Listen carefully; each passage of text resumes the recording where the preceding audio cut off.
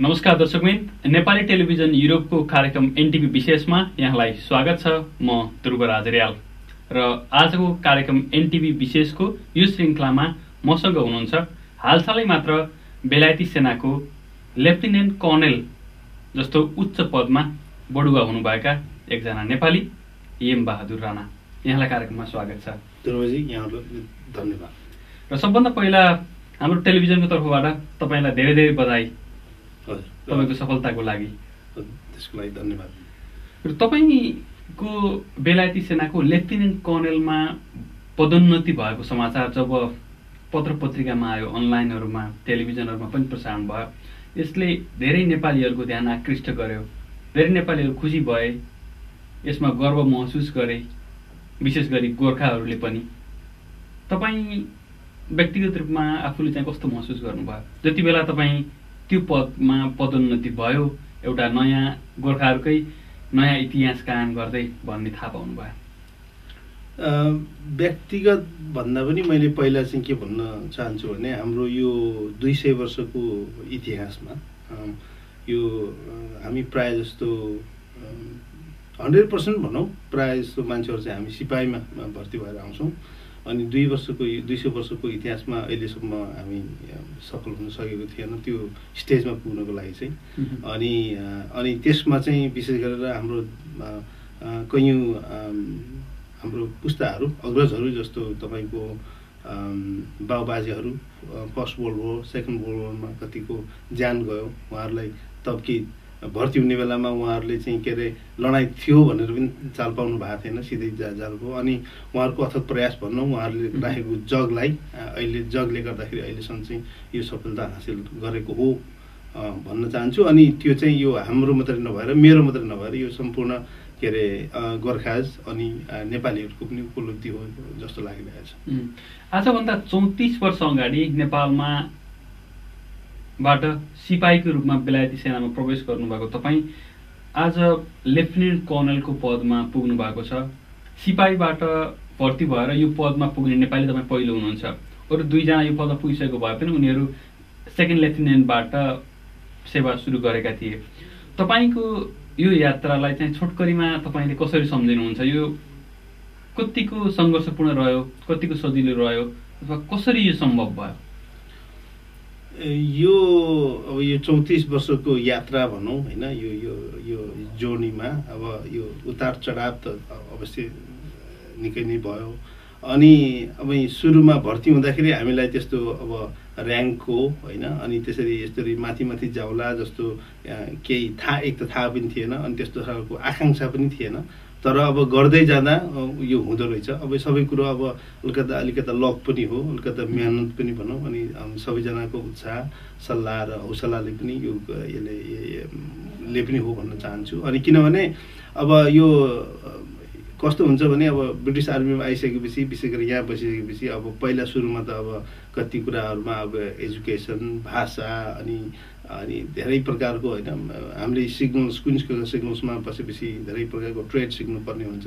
गर्दाखेरि यो धेरै ट्रेनिङ अनि यो जुन लर्निङ प्रोसेस छ नि त्यो मा चाहिँ निकै लागि पर्यो। अनि अझै पनि अब अर्को काममा जाँदाखेरि पनि अब धेरै सिक्नुपर्ने हुन्छ। अझै अब रिटायर नहुँदैछन्, सिकै हो गर्दाखेरि। र मैले थाहा पाएसम्म तपाईँ आर्मीमै रहिरहँदा पनि अझै पनि हुनुहुन्छ, भन्दा पनि तपाईँले विभिन्न पढाइहरू, कोर्सहरू पुरा गर्नुभयो भन्ने सुनियो।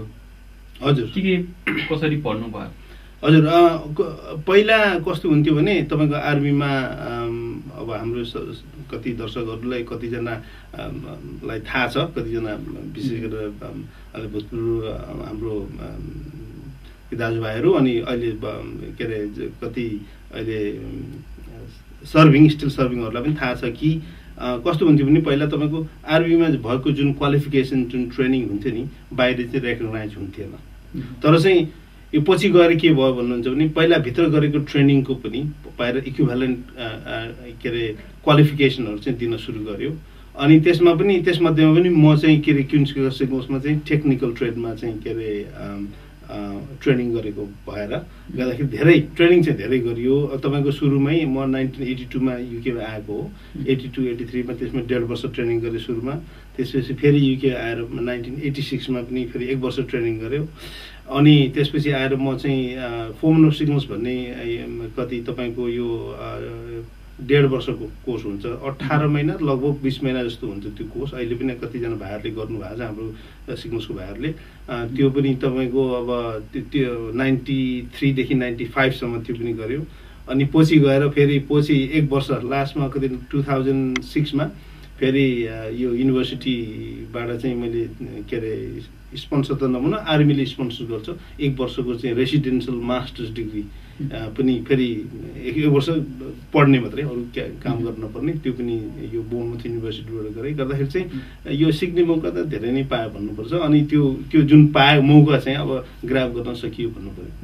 जस्तो हजारौं नेपालीहरूले तपाईँले जस्तै सिपाहीबाट सुरु गरेका छन् बेलायती सेनामा सेवा गर्नको लागि, तर उनीहरू त्यति बढी माथि पुग्न सकेका छैनन्। तपाईँ माथि पुग्नुभयो, तपाईँमा चाहिँ त्यस्ता के विशेषताहरू थियो अथवा तपाईँमा भएको एउटा कुन कुराले साथ दियो जस्तो चाहिँ लाग्छ? त्यो अब यस्तो यो समयको खेल पनि हो जस्तो लाग्छ। किनभने मभन्दा धेरै जान्ने सिपालु अनि धेरै बुद्धिमानी इन्टेलिजेन्ट अनि स्मार्ट मान्छेहरू कति थिए होलान्, पहिला पनि थिए, त्यो थियो होलान् होइन, त्यो अझै पनि छन्। नयाँ जेनेरेसनमा त अब धेरै भाइहरू चाहिँ अहिले धेरै एजुकेटेडहरू होइन नेपालमा पनि इङ्ग्लिस मिडियम पढेर आएको हुन्छन्। अनि त्यसमा कस्तो हुँदो रहेछ भने यो समयको खेल पनि हो। अनि यो मौका पाउनु पर्ने हो।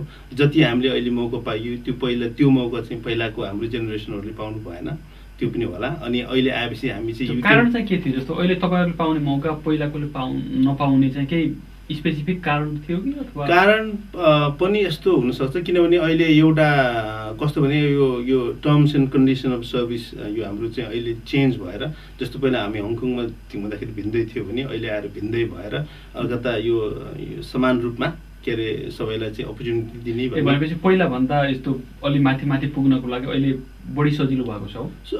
किनभने अलि अपर्च्युनिटीहरू कामको लागि चाहिँ माथि जानको लागि चाहिँ तपाईँको एक त के अरे क्वालिफिकेसन पनि हुनु पर्यो, ट्रेनिङ त्यही अनुसारको दिनु पर्यो, अनि कामहरू गर्नु पर्यो, एउटा प्रोफाइल बनाउनु पर्ने हुन्छ। जस्तो भने अहिले त्यो कुनै पनि उच्च पदमा जानको लागि चाहिँ यो मान्छेले एक्सपिरियन्स कति छ अनि यसले कुन कामहरू गर्यो भनेर त्यो खालको प्रोफाइल पनि हेर्ने हुन्छ होइन। त्यो ठाउँमा जानको लागि चाहिँ अब स्पेसिफिक एरियामा मात्रै, मतलब तपाईँको चाहिँ कुन मान्छेले कस्तो खालको काम, टेक्निकल हो कि होइन, जस्तो कि रेजिमेन्टल ड्युटिजमा हो कि अथवा चाहिँ तपाईँको क्वार्टर मास्टरमा हो कि लजिस्टिकमा हो, त्यो फिल्डमा कुन फिल्डमा को लागि चाहिँ राम्रो छ भनेर त्यही अनुसारको चाहिँ उसलाई चाहिँ के अरे तयार गरिएको हुन्छ। म चाहिँ अब टेक्निकल अनि इन्जिनियरिङमा परेँ, अनि त्यसले गर्दाखेरि हो। अनि आशा छ के अरे अब त्यो फ्युचरमा अब नयाँ जेनेरेसनहरूले पनि होइन यो केही हौसला पाउनेछन् भन्ने आशा राख्दछु। जस्तो बेलायती सेनामा काम गर्ने नेपालीहरूलाई विशेष गरी यो पदोन्नतिका लागि, राम्रो अवसरहरूका लागि, माथि बढ्नका लागि धेरै बाधाहरू छन्, धेरै अवरोधहरू हुने गर्छन्। जस्तो यी बेलायतीहरूलाई जस्तो सजिलो हुँदैन, धेरै गाह्रो हुन्छ भनेर भन्ने गरिन्छ, चर्चाहरू हामीले पनि सुन्ने गरिन्छ। तपाईँको आफ्नो व्यक्तिगत भोगाइमा चाहिँ यो कस्तो पाउनु भयो? त्यसमा चाहिँ मैले के भन्न चाहन्छु भने तपाईँको अब हाम्रो गोर्खालीको लागि उच्च पदको लागि चाहिँ एउटा यो जुन स्थान छैन, अहिले पनि छैन। किनभने म चाहिँ यो वाइड यो आर्मीभरिको यो जसले पनि लड्न सक्ने पोस्टमा कम्पिट गरेर चाहिँ भएको हो। अनि के पर्छ भने फ्युचरमा चाहिँ सायद एउटा चाहिँ गोर्खालीहरूमा चाहिँ कस्तो हुन्छ मेजर भएदेखि चाहिँ त्यहाँबाट माथि जाने ठाउँ त्यति साह्रो छैन भनौँ, गोर्खालीमा छैन। पोस्ट नै नभएपछि त्यहाँनिर चाहिँ अब त्यो एउटा आशा पनि नहुने भयो मान्छेहरूको, एउटा त्यो पनि हो भने अब फ्युचरमा आशा छ एउटा त्यो होइन माथि ब्रिगेडले अथवा चाहिँ माथि आर्मीले चाहिँ एउटा पोस्ट बनाइदियो भने आशा छ उहाँहरूलाई चाहिँ जान सजिलो हुन्छ। किनभने त्यसको लागि चाहिँ उहाँहरूले आफूलाई तयार गर्नुहुन्छ त्यो अनुसार। भनेपछि तपाईँ चाहिँ गोर्खा विशेषको भन्दा पनि सिङ्गो सेनाकै अन्तर्गतमा छनौट हुनु भएको र हामीले समाचारमा पनि पहिला देख्यौँ तपाईँले भनाइ पनि सार्वजनिक भएका थिए। पछिल्लो क्रममा तपाईँलाई केही हप्ता अगाडि जुन आर्मीभित्रको बढुवा समितिले पदोन्नतिको निर्णय गर्यो नि, त्यो पदोन्नति हुने बढुवा हुने दौडमा चाहिँ अरू बेलायती अफिसरहरू पनि थिए। हजुर, त्यो पछिल्लो प्रतिस्पर्धा चाहिँ कस्तो थियो, तपाईँ कसरी छनौट हुनुभयो, तपाईँ केही जानकारी दिनुहोस् न। त्यसमा चाहिँ के कस्तो हुन्छ भने तपाईँको म खासमा लास्ट इयरै के अरे यो प्रमोसन बोर्डमा चाहिँ मेरो नाम गएको थियो। जाँदाखेरि पनि अब त्यसको पनि विभिन्न तहहरू हुन्छ, त्योबाट सेलेक्सन हुँदै हुँदै गरेर फाइनल के अरे फाइनल बोर्ड भनौँ, मेन बोर्डमा चाहिँ मेरो नाम गएको थियो।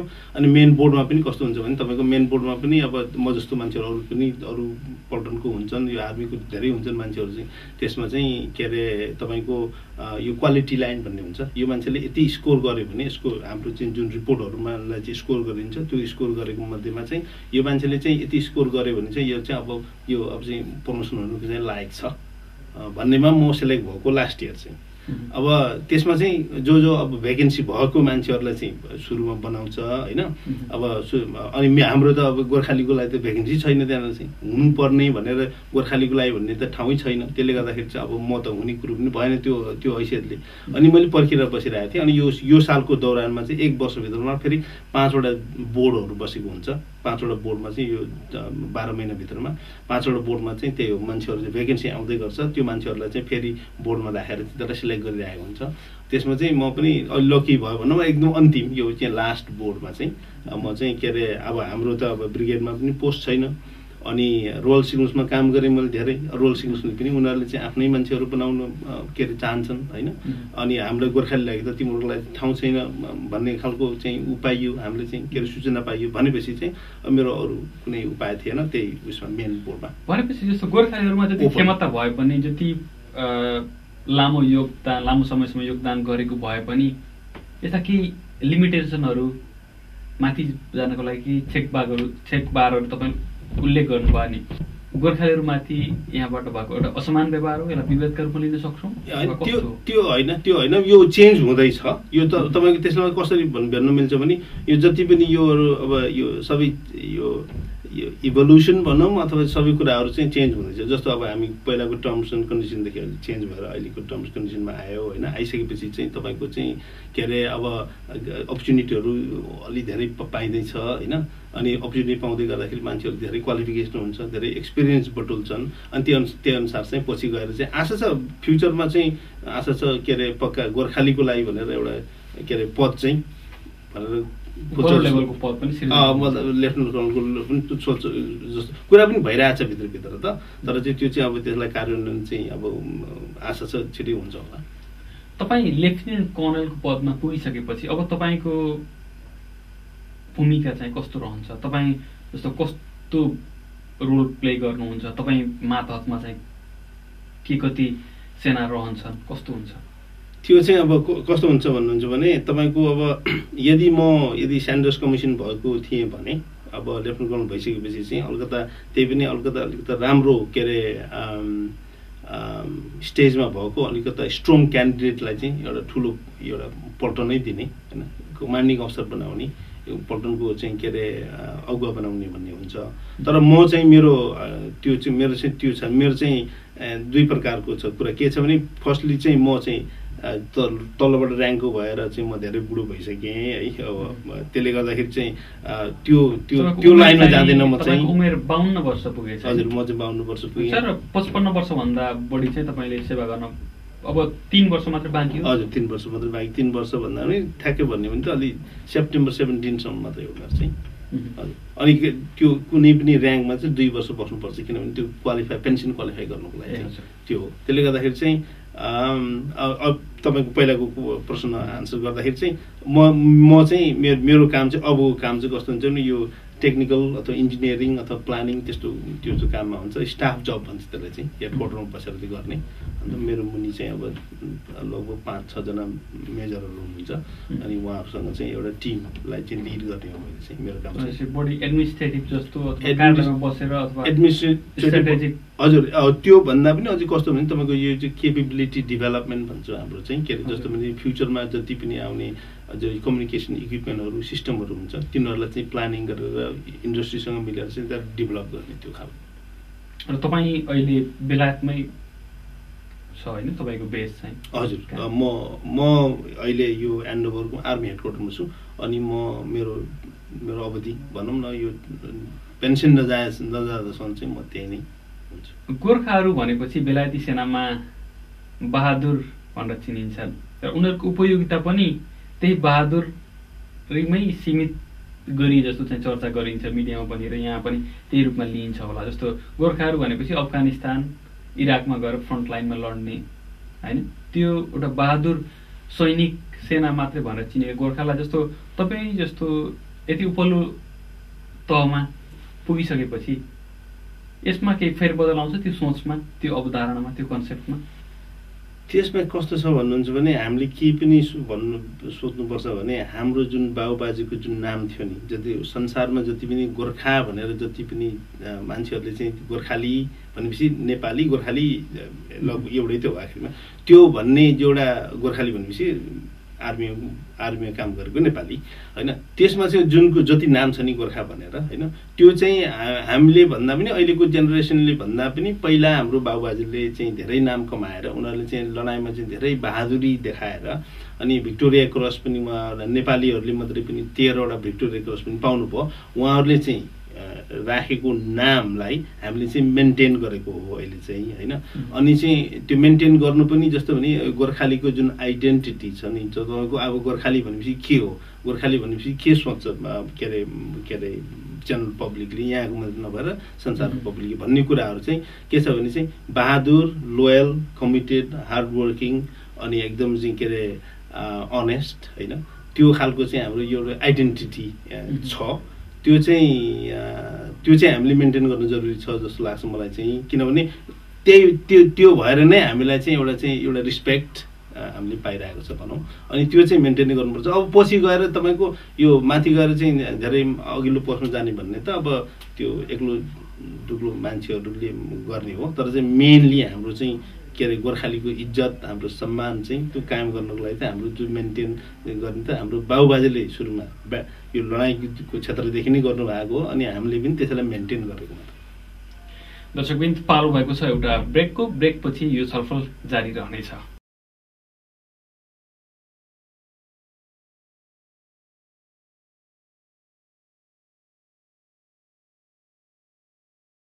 दर्शकबिन यहाँलाई कार्यक्रम एनटिभी विशेषमा फेरि पनि स्वागत छ र आजको श्रृङ्खलामा मसँग हालसालै मात्र बेलायती सेनाको लेफ्टिनेन्ट कर्नल जस्तो उच्च पदमा बढुवा हुनुभएका गोर्खा एम बहादुर राणा हुनुहुन्छ।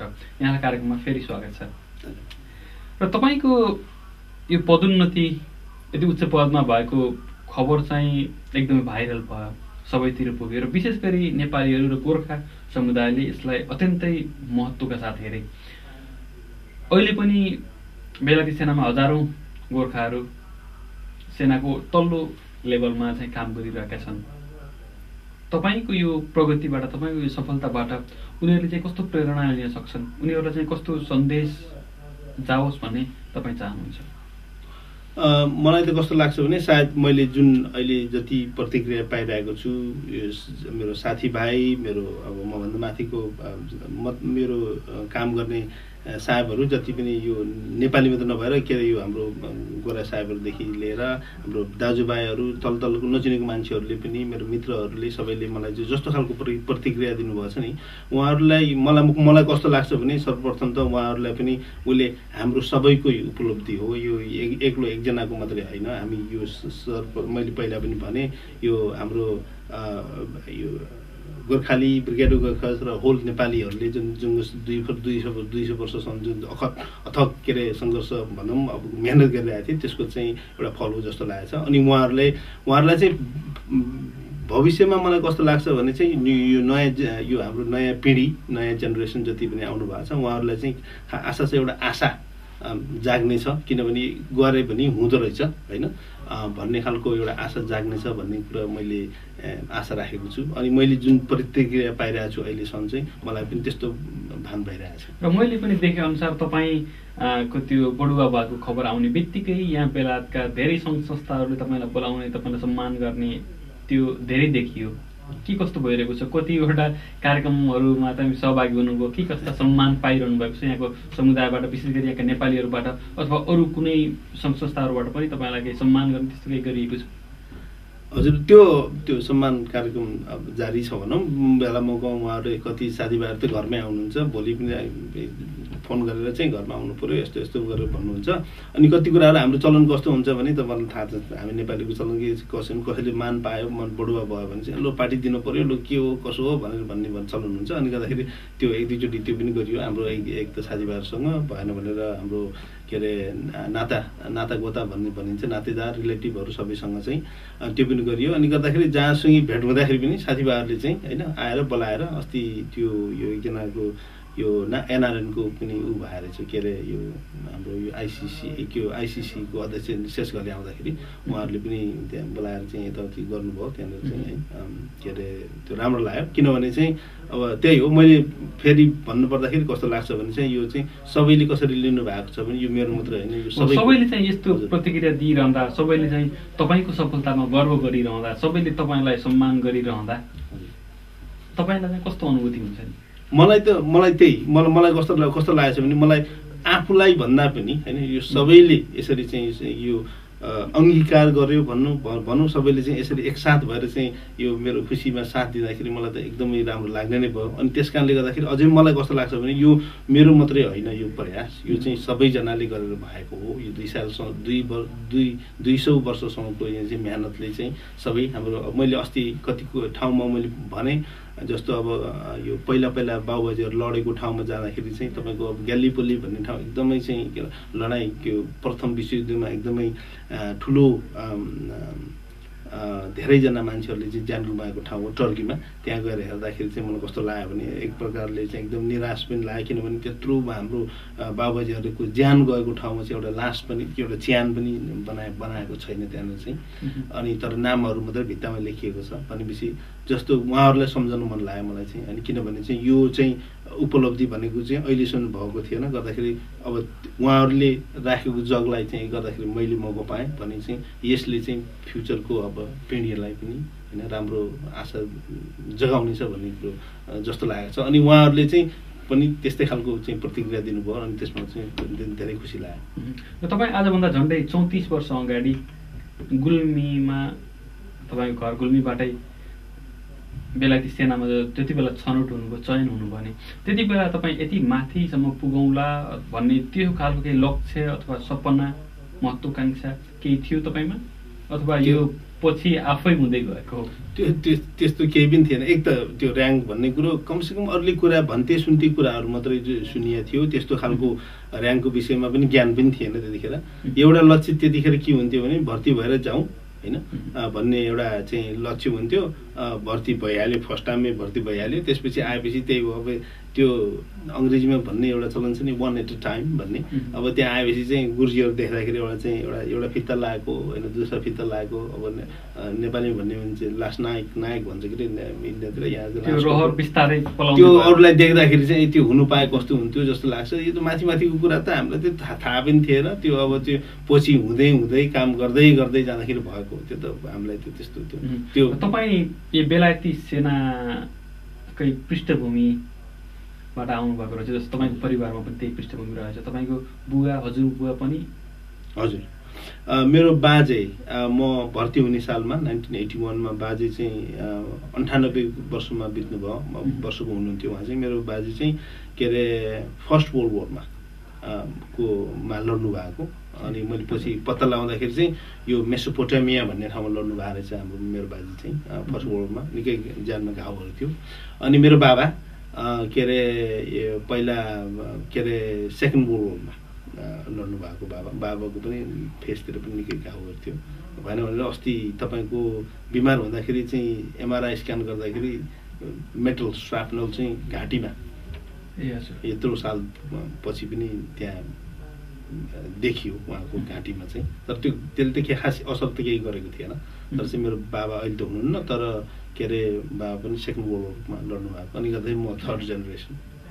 यो यति लामो 34 वर्षसम्म सेवा गर्दा कहाँ पुग्नु भयो कस्तो भयो र यो बिचमा पक्कै पनि एउटा सेनामा यति लामो समयसम्म सेवा गर्दा धेरै उतार चढावहरू आयो होला कयौँ जस्तो अप्ठ्यारा परिस्थितिहरू पनि सिर्जना भयो होला केही त्यस्ता हाम्रा दर्शकसँग सेयर गर्न लागेको अनुभूतिहरू सम्झनाहरू छन्?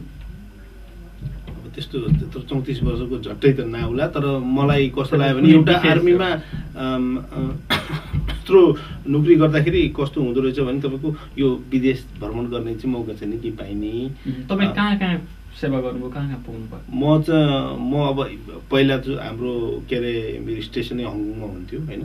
हङकङमा हुँदाखेरि चाहिँ लगभग त्यो सिङ्गापुर, मलेसिया, ब्रुनाई होइन त्यो एरियामा चाहिँ अब लगभग यो फार इस्टमा काम गर्ने चाहिँ हाम्रो यो ठाउँ नै भइहाल्यो ट्रेनिङ गर्ने। त्यो एरियामा काम गरियो कि लगभग म के अरे 81 देखि 96 सम्म चाहिँ हङकङमा मेनली बेस त्यहाँ, तर फेरि युके पनि आइराख्नु पर्ने होइन त्यो ट्रेनिङले गर्दाखेरि त्यहाँ।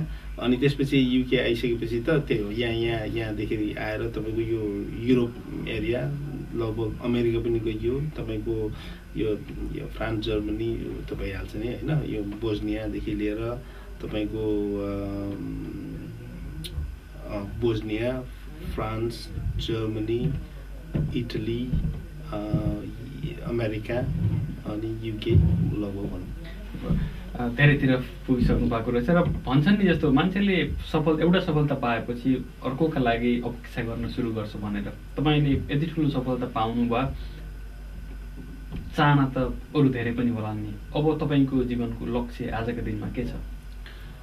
अबको लक्ष्य खास भन्ने हो भने त अब यो प्रमोसन पाइसकेपछि कसरी यो चाहिँ के अरे सफल रूपमा होइन यो नयाँ जुन रिस्पोन्सिबिलिटी यो हुन्छ त्यसलाई चाहिँ कसरी चाहिँ अब राम्रोसँग निभाउने होइन। जुन एक्सपेक्टेसन छ मेरो मभन्दा माथिको साहबहरूको होइन, अफिसरहरूको, अनि उहाँहरूको चाहिँ एक्सपेक्टेसन चाहिँ मेन्टेन गर्नु सक्नु पऱ्यो।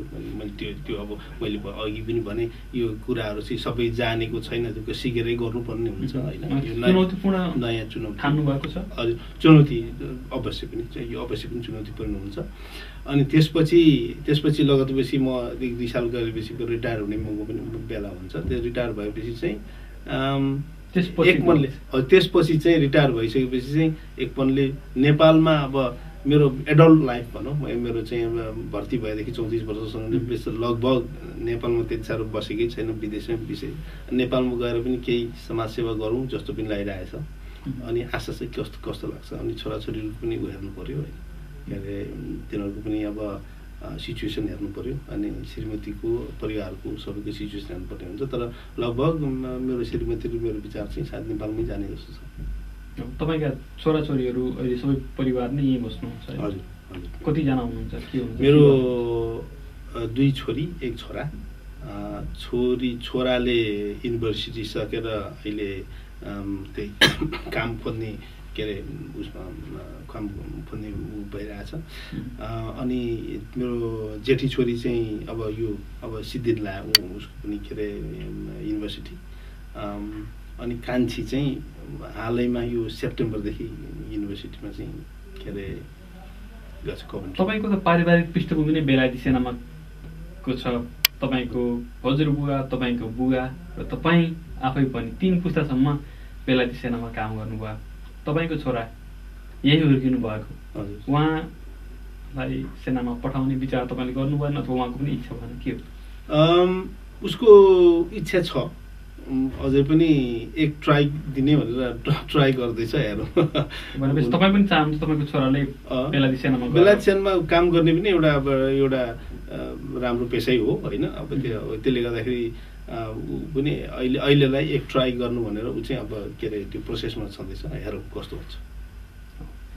जस्तो तपाईँ व्यक्तिगत रूपमा यति सफल हुनुभयो बेलायती सेनाभित्र, तपाईँ सिपाहीबाट आज त्यो पदसम्म पुग्नु भएको छ, तर त्यहाँ काम गर्ने अरू हजारौँ सेनामा काम गर्ने गोर्खाहरूको अहिलेको अचेलको अवस्था चाहिँ तपाईँले कस्तो छ भनेर विश्लेषण गर्नुहुन्छ?